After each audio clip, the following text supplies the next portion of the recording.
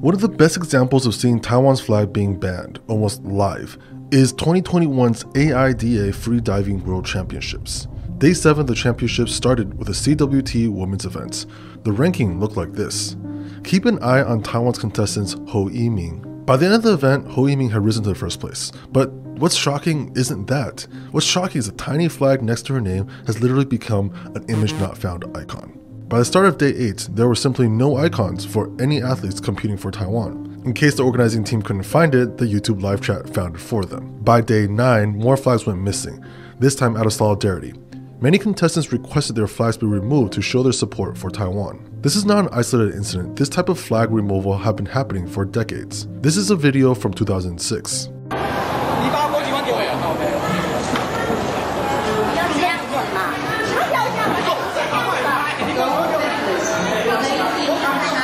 One of the scariest events happened in 2016 when a Taiwanese K-pop singer was forced to apologize for holding the Taiwan flag in a TV show. 大家好，我有话想对大家说。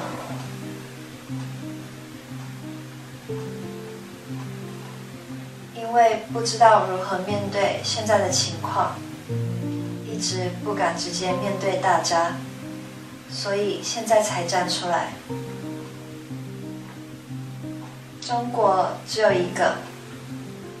海峡两岸是一体的，我始终为自己是一个中国人而感到骄傲。 Let's talk about this flag. Oh wait, what? This came from the United Nations. You violated the One China policy. In a nutshell, this is exactly the reason why this flag can't be flown. The One China policy. The Republic of China government, or ROC, was founded in 1911 by the Chinese Nationalist Party. In 1927, the Chinese Civil War began between the ruling Chinese Nationalist Party and the uprising Chinese Communist Party. In the middle, they paused while fighting the Japanese Empire during World War II, but resumed fighting, and eventually, in 1949, the Chinese Nationalist Party was forced to retreat. Where to? The island of Taiwan, that was just placed under the control of the Chinese Nationalist Party's leader, Chiang Kai-shek. The Chinese Communist Party formed the People's Republic of China, or PRC, and took control of what is now commonly considered China.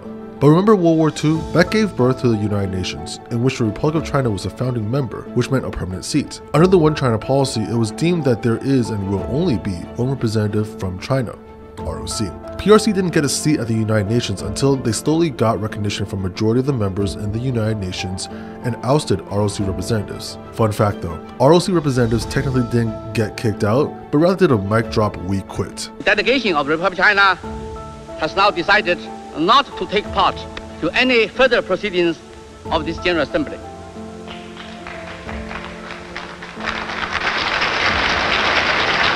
Because the PRC China's permanent seat in the Security Council, the UN and all the organizations under it are essentially forbidden from recognizing Taiwan or ROC as an entity. This has led to awkward situations such as World Health Organization officials literally going offline upon hearing Taiwan.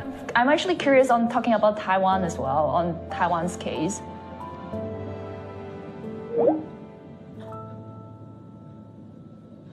In an international competition like the Olympics, Taiwan must compete under this flag. This diplomatic tiptoeing causes many awkward and ironic situations. I'd say the most ironic time would be when Taiwan hosts international competitions, like the 2017 Universiade, also known as the Olympics for college students. Taiwanese athletes can't even carry their own flag despite being the host. Imagine if America had to compete under an English DC flag. So there you have it. That is why you don't see Taiwan's flag in international competitions.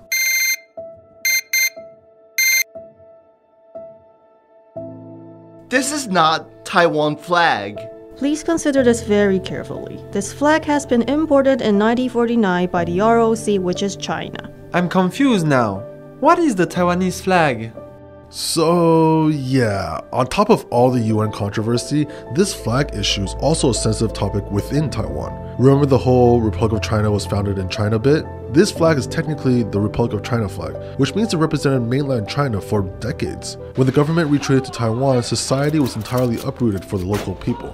Countless Taiwanese were killed and traditional languages were banned. To the Taiwanese who have been in Taiwan before the ROC government took power, this flag symbolized oppression.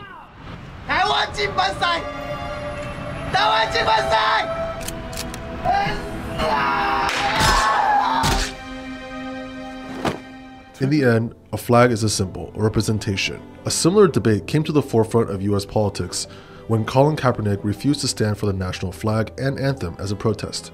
He stated that the flag symbolized the oppression of the black community. However, to others, the Star-Spangled Banner also represented the US troops that defend the nation. In response, Kaepernick changed to taking a knee to show his respect while still voicing his protests. A nation's flag represents the good and the bad of a nation's history. There will always be somewhat of a debate when it comes to the discussion of what Taiwan's flag should be domestically. But in the international community, this flag of the white sun and the blue sky over a field of red represents Taiwan. If you're wondering about the 2022 AIDA Championships, Taiwan was changed to Taipei and its flag was replaced by the logo of the event.